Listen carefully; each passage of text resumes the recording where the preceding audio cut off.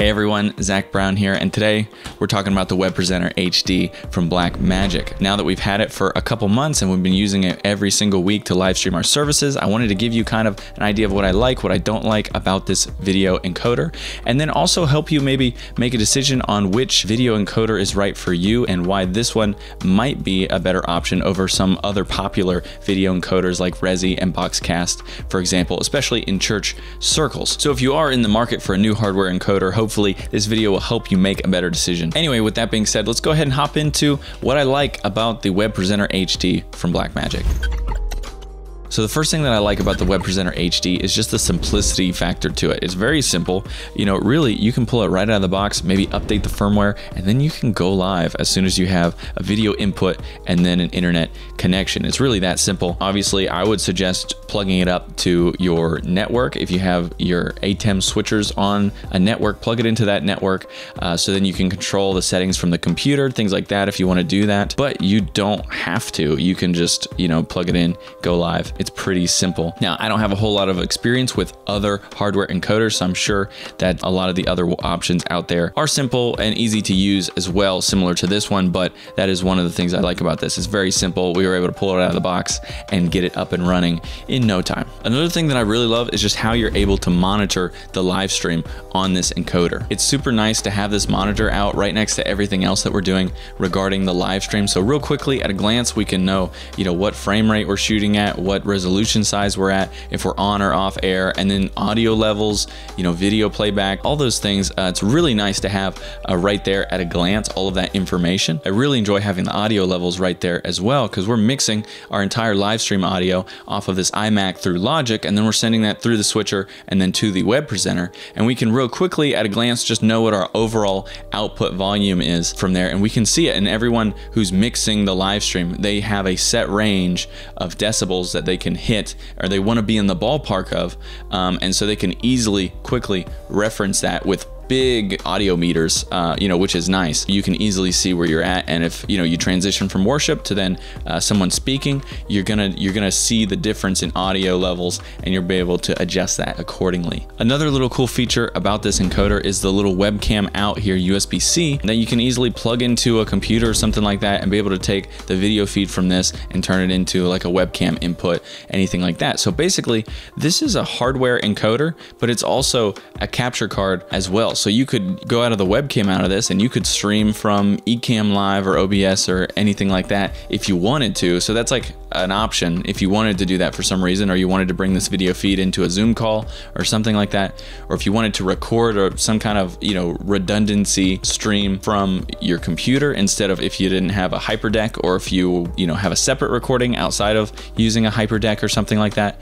That's a possibility there. I kind of like that. That's cool because, you know, if you're not using one of those Elgato capture cards, most capture cards are like $300. So, you know, it's almost more worthwhile to get like an ATEM Mini, or then if you get this, there's a $300 capture card basically already inside of this thing that you get on top of that. So if you ever need that kind of functionality, it's kind of cool to have. And speaking of software encoders, this is going to give you a little bit higher streaming quality than something like Ecamm Live or OBS, for example. They compress the footage a little bit more in order to actually stream it from your computer. So having a hardware encoder, something like this, is always nice to have for just a little bump in quality. Last little thing that I want to touch on as far as things that I like about this encoder is just the network connectivity aspect to it. Now, I'm sure you can probably do this with a couple other hardware encoders as well, but it's nice that this Ethernet port here can accomplish a couple different things at the same time. So we plug this up to a small little network that we're running. We have internet running through that, and then we have the ATEM switcher running through that as well, and then we have a couple computers hooked up to it, and then we added this guy to it. So basically what that does is through this one Ethernet port, we're able to get internet to this encoder so that we're able to actually stream, but then also we can connect it to a computer or something like that on the network, and then be able to control the settings and things like that all from one computer. For people who already have the Webpresenter HD, I'm sure that's how most people are running it, but in case you just happen to be unaware of that, I thought that was something worth pointing out. We actually hardly ever go to the front interface of this and click around and change the settings on this. Everything that we do for the ATEM switcher and then also for the Webpresenter HD is all on the computer, either through the ATEM control software or through through the setup software that comes for the Web Presenter from Blackmagic. So now let's talk about a couple of the things that I don't particularly like about this encoder. So the first kind of critique that I have of the Web Presenter is that there's just no integration with the ATEM control software. And that's kind of similar to what I was talking about just a minute ago with how we control all of our settings off of the computer. It would be nice if that was integrated into the ATEM control software, because we already have that up every single time we live stream anyway. So instead of opening two windows up, we could just have one window open and be able to control all the settings and then go on air and off air all from the same application, switch cameras if we wanted to from the same application, you know, change any switcher settings, things like that. It would be nice to be able to do that all from one software instead of having two windows open. And what's funny is that there's still some compatibility with the hyperdecks into the ATEM control software. You can start recording to the SD card of the hyperdeck from the ATEM control software. So I feel like they can do that if they put out like a software update and they put out a firmware update maybe for the Web Presenter. I feel like they definitely can integrate that. They just haven't yet. So that's kind of one thing. It's not that big of a deal, but having two windows open just takes up more space on your computer monitor, and it would just be a simpler workflow if everything, you know, was controlled out of one application. So Blackmagic, if you are watching this, I would love an update to that.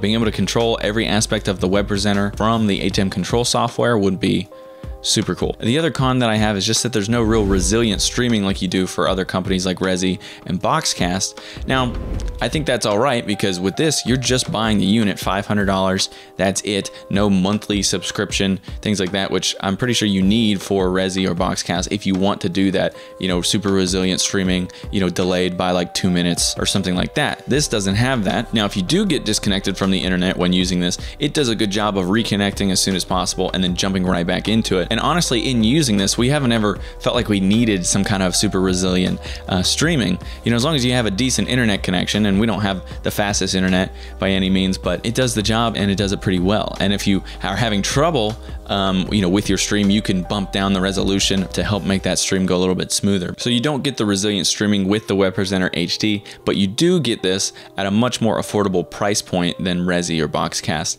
things like that, when you do get that resilient streaming option from them. So to wrap up this video, I want to talk about who the Web Presenter HD is actually for. First off, if you have Resi or Boxcast or something like that, continue with what you got. You know, you already have additional features that doesn't come with this. And so if you're happy with that, go ahead and run with it. The other person I don't think this is for, if you're running something like the ATEM Mini or the ATEM Mini Pro or ATEM Mini Extreme ISO, you know, etc., that whole line of switchers, because those are all HDMI switchers and most of them already have an encoder built in, so you don't really need the external encoder. So who do I actually recommend this to? Well, I think if you have an SDI switcher from Blackmagic like the ATEM Television Studio HD, but you're maybe streaming from a computer, or you're doing software encoding of some kind, even maybe if you're streaming through ProPresenter, it might still be worth taking a look at this guy right here, because it's very affordable. It's a good, you know, entry point to hardware encoding, and I think you'll be very happy with it and the simplicity of it. So depending on your situation, if you already have an SDI switcher from Blackmagic and you're just doing software encoding at this point, but you want to jump into the world of hardware encoding, this is the guy that I think you should take a look at first, and it's going to be a great entry point and you know, a pretty affordable entry point as well compared to some other hardware encoders that are already out there. Anyway, so that pretty much does it for me. I just wanted to make a quick little review of the Web Presenter HD and give you some thoughts as to whether or not this would best suit kind of your needs and what you're looking for a video encoder. And if you have any more questions about the Web Presenter HD, let me know. Leave them down in the comments, because I'm planning on making a couple more videos about this encoder, maybe going through a setup guide, things like that. So if you have any questions regarding the setup process or any other thing about the Web Presenter, leave them below and I'll check those out. Anyway, so that's pretty much going to do it for me here. If you like this video, please leave a like, subscribe, things like that, because it helps push this video to other people that would gain value from it as well. So that is appreciated. Also, if you're you're looking for more in-depth training regarding digital media and how to best utilize it in your church, well, you can click the first link in the description below and check out some more in-depth step-by-step training guides that we've put out specifically about church video and how to shoot high-quality video for your church, and how to get started quickly with ProPresenter 7. So if you're interested in either of those to fast-track your progress in shooting video or ProPresenter, the links will be in the description for those. So with that being said, thanks for watching. Appreciate it, and I'll see you guys in the next video.